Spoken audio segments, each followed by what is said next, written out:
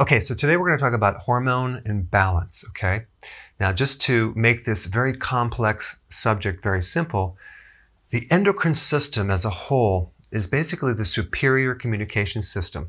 It has various glands that make and send hormones through the blood, and hormones are communications. So they're sent, received, and they transmit back in kind of a circuit. It's called feedback loops. So that when the information gets back, then the gland can stop sending that message. If there's any type of problem along this pathway, hormones can actually go up or go down. So we call that hyper or hypo. So if it's too much in the thyroid, it would be a condition called hyperthyroidism. If it's too low, it'll be hypothyroid. And it happens with pretty much all the different hormones, okay? They're very sensitive to the environment, especially chemicals in our food, medications, pesticides, insecticides, toxins, because a lot of those chemicals in the environment are called endocrine disruptors. And that's because the glands and hormones, a lot of them are made from fat. And so a lot of the chemicals are fat soluble. So they kind of get stuck in there, the receptors, and they block it and they disrupt the normal flow of communication in the body. Also, there are other things, especially like with the adrenal hormones, that are very sensitive to stresses, emotional stresses, losses, physical stresses, trauma, surgery, that can alter the adrenal gland.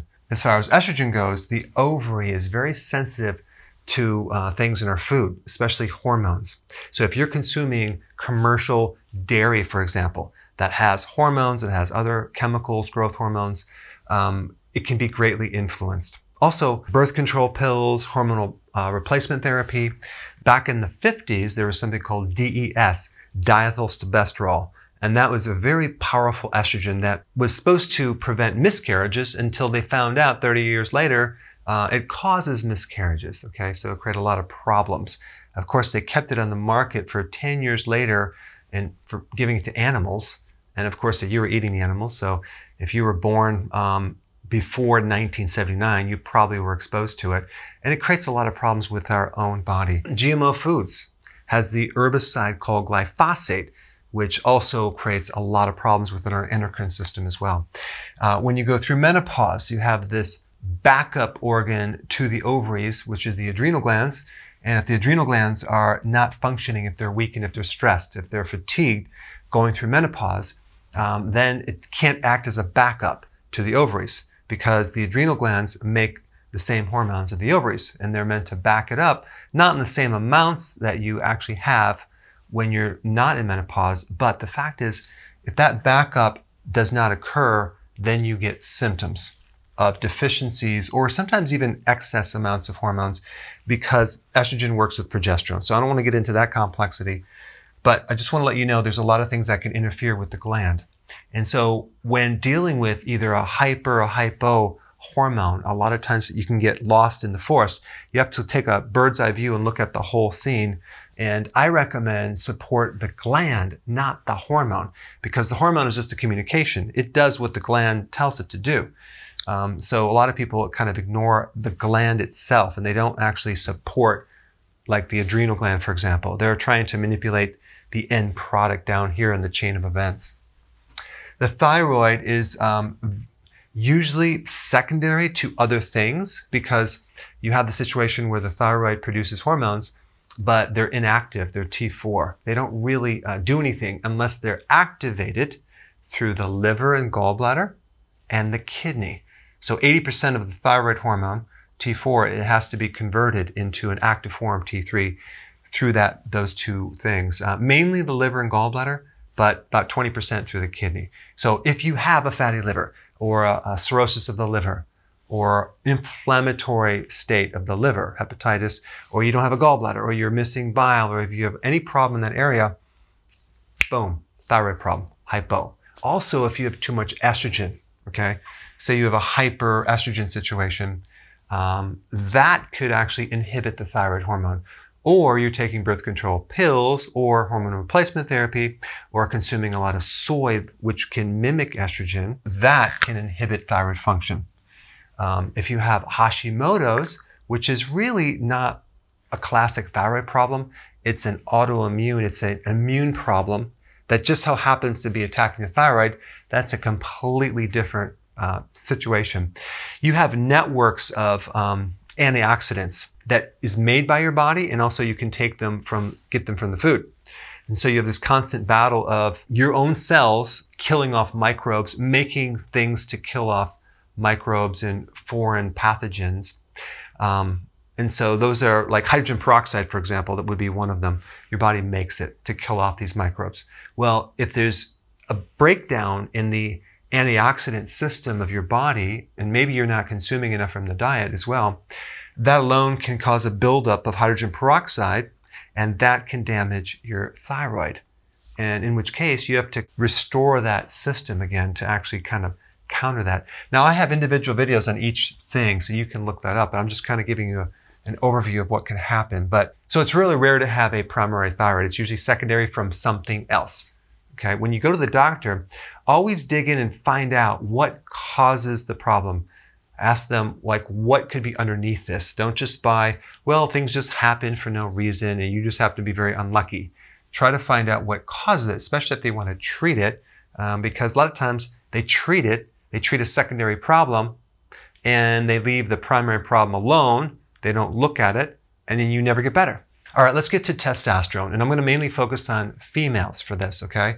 What you need to know about testosterone is that if a woman has too much testosterone, or we're going to call it androgen, many times that can come from not necessarily being exposed to androgens, but basically having too much insulin, okay? It's more dietary, from too many carbs or too much frequent eating. So you might think, well, wow, I'm like, am I getting androgen from the outside from something? No, it's being converted from another hormone. So that's what makes things very confusing. The other thing you need to know is that your adrenal glands, in addition to the ovary, makes testosterone. So if you have a hyperactive adrenal gland from some reason, that alone could spike your androgens as well.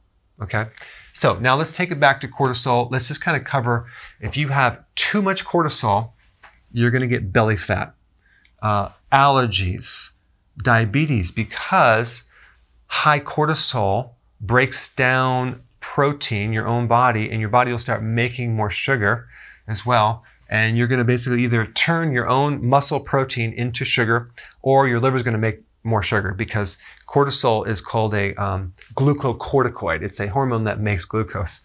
So this alone can spike insulin, and you can become diabetic just from having high cortisol, or even taking prednisone, which is a medication, a synthetic version of cortisol. Racing mind, where you're thinking, analyzing things 24/7. That happens, and eventually you start having memory loss when that happens. So it keeps you kind of in a flight or fight mode. High blood pressure, high cholesterol, probably from the chain reaction from the high insulin. And then we have low vitamin D levels. How many people have low vitamin D? I mean, it's like across the board. Round face, rosacea, which is kind of a red cheek situation. Low tolerance to stress. You can also have all sorts of immune problems with white blood cells, but I'm trying to keep it simple. All right, hypo, low cortisol. Here are the symptoms: poor immune system, viruses coming out of remission, weight loss. You start losing weight. Okay, you might say, wow, that's a great thing, but it's probably not, because you're not going to actually be healthy. It's not the healthiest way to lose weight. Your skin becomes a little bit darker, like you get a tan.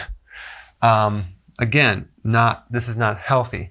Vitiligo, which is those little white spots or a loss of pigment on the skin, because cortisol does influence the melanin. Salt cravings. You're going to be losing a lot of salt if you don't have enough cortisol and also enough adrenal hormones. There's other hormones involved.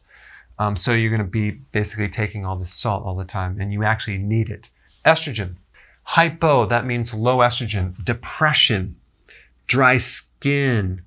Zero libido. Hot flashes. Night sweats. Poor memory. Insomnia. Vaginal dryness. Other than that, you're perfectly fine. Then we have a hyperestrogen state. That's too much. We call that estrogen dominance. Breast tenderness would be one symptom. Enlarged breasts. Fibrocystic breasts, which are cysts in the breast or cysts in the ovary. And this is why sea kelp works for that, because the iodine helps to regulate and lower excess amounts of estrogen. Fluid retention, heavy cycles, okay, excessive bleeding, then you get anemia from that. Heavy cramping, weight gain in the lower part of your body, the hips, the butt, and the thighs, saddlebags. PMS. Again, other than that, you're good to go. I would probably avoid dairy. If you have any problems with the ovary, it's probably going to help you, especially if you have a fibroid, for example. Now, if you're going through menopause and you have estrogen problems, you should probably support the adrenal, because that's the backup organ with that. And then if you're on birth control pills, just realize that can be a contributing factor. And you really want to do organic, non-GMO because of the chemicals involved. So you have to eat really clean if you have this problem here. Now, as far as the thyroid goes, if you're a hypo, not enough thyroid, you're going to be tired, depressed, dry skin, dry hair, loss of eyebrows, okay, especially in the outer part. I don't think I have a problem with that.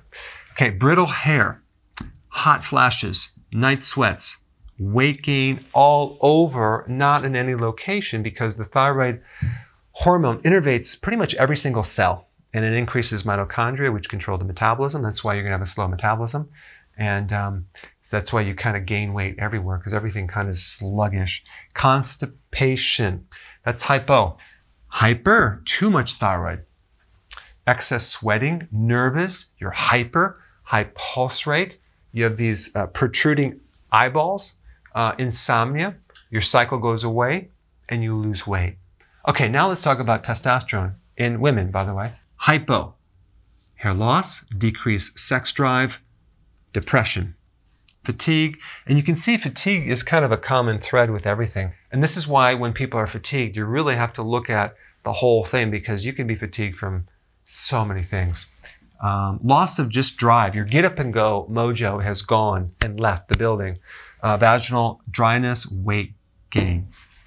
Okay. Hyper, too much testosterone. Okay. Again, this is probably coming from high levels of insulin, or could be coming from an overactive adrenal, but you can have hair loss, acne, deeper voice, facial hair, polycystic ovarian syndrome. Okay.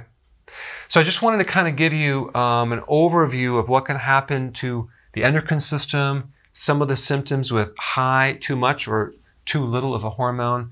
Okay, so now that you kind of have a summary, it's a little complex, but the real important thing to do before you start diving down and taking remedies and supplements for any of this, you have to get your basic eating corrected. You have to clean up your eating to the point where you're not doing any chemicals in your food.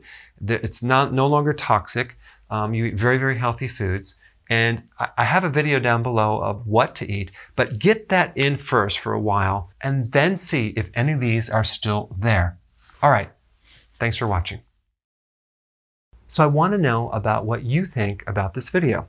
So please comment below and tell me what you think.